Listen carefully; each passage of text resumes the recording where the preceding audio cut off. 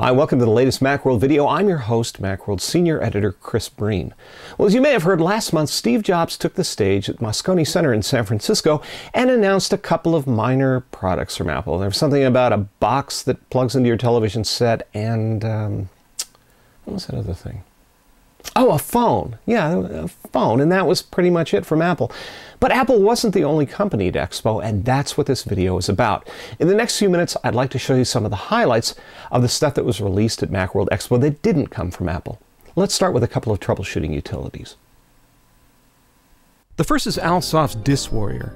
Disk Warrior? Right, it's not new, but the latest version 4.0 is. That version is not only universal binary, so it works with Intel Macs, but it's a ton faster than the previous version 3. If you're unfamiliar with Disk Warrior, here's the gist. No other repair utility deals with low-level database corruption, the kind of corruption that can stop your Mac dead in its tracks, better than Disk Warrior. Disk Warrior ships on a bootable disk, which allows you to attempt to repair a Mac whose hard drive won't boot on its own. And of course, you can run Disk Warrior from one drive to repair another. In addition to repairing low-level corruption, it can help you recover files from a drive that can't be repaired. Just bring up its preview, select the directories that you want to recover, and copy them to another drive that's connected to your Mac. Disk Warrior is $100, and while that may seem like a lot for a repair utility that does only a couple of things, those couple of things may include saving your Mac's bacon when you fail to back up your data.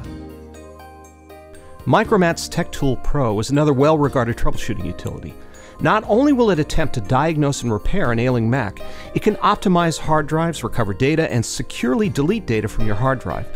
But I'm not here to talk about TechTool Pro. Just prior to Expo, Micromat announced ProtoGo, a $135 utility that will install a bootable version of the Mac OS on a FireWire iPod or other bootable FireWire drive or USB key drive, and includes copies of the company's TechTool Pro 4 and Disk Studio, which is a disk partitioning utility. What's interesting about this, other than the fact that you'll wind up getting TechTool Pro and Disk Studio for less than you would if you paid for them separately, is that ProtoGo allows you to custom configure exactly what you're going to put on the drive. For example, if space allows, you can also include other repair utilities, including the aforementioned Disk Warrior. And it can partition your iPod or drive so that it holds multiple bootable volumes. One for OS 9, another for the PowerPC version of OS 10, and a third for an Intel version of OS 10. And if you've got an iPod with limited storage capacity, an old iPod mini for example, ProtoGo can create an ultra-slim version of OS X and put it on the iPod, something that's very difficult to do on your own. Once upon a time, there were boatloads of painting programs for the Mac. That changed to the point where we had few choices between painting programs for kids on one end of the scale and Photoshop on the other. That's changed thanks to Ambient Design's Art Rage 2. This $20 program has more in common with Corel's $429 Paint 9.5 than it does with Mac Paint. It emulates such traditional art media as oil paint, chalk, crayon, airbrush, and glitter, and it includes a paint tube function where you can squirt virtual paint on your canvas and then smear it around with a palette knife. It also supports layers, and you could load images into the program that you can then trace over with the included tools. If you're willing to put up with fewer tools, no airbrush and paint roller for example, and don't need multiple layers, give Art Rage 2 Free Edition a try. Like its fuller featured sibling, you'll find it at www.ambientdesign.com. If you're like me, you love your TiVo digital video recorder. Roxio gives you another reason to fall in love all over again, the TiVo Transfer Tool bundled with Toast Titanium 8. Yep, this is the long-promised Mac version of TiVo's TiVo To Go utility, the utility that lets you copy your TiVo programs to your Mac, burn them to disk, or transfer them to your iPod. Roxio scored the exclusive rights to release the thing, and while I'm not completely tickled that I have to pay $100, which is the price of toast, to get it, I'm glad it's finally out in the world. It couldn't be much easier to use. Just launch the application and via Bonjour, TiVo Transfer will locate any Series 2 TiVo DVRs on your network. I'm afraid it won't work with Series 1 or the new Series 3. Once it finds them, select the programs you want to transfer, click the Start Transfer button, and wait a good long time while the program transfers to your Mac. You can also set up an auto transfer that, as the name suggests, automatically transfers episodes of selected programs to your Mac after they're recorded. Once on the Mac, select the program from the TiVo Recordings portion of the library and click Toast It. The program will appear in Toast Titanium 8 within its DVD video section. From here, you can burn it to disk or export it to your iPod, iTunes, or PSP. Regrettably, it exports only at a resolution of 320 by 240, which is a limitation imposed by TiVo. However, there's a way around it. Download a copy of TiVo Decoder. You can find it by searching on Version Tracker or Mac Update. This is an AppleScript application that strips out this limitation by converting the TiVo file to a standard MPEG-2 file. Drag your TiVo program from the TiVo Recordings folder onto the TiVo Decoder icon. TiVo Decoder will take a couple of minutes to do its job.